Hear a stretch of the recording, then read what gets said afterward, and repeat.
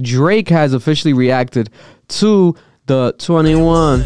Can you do something for me? Memes.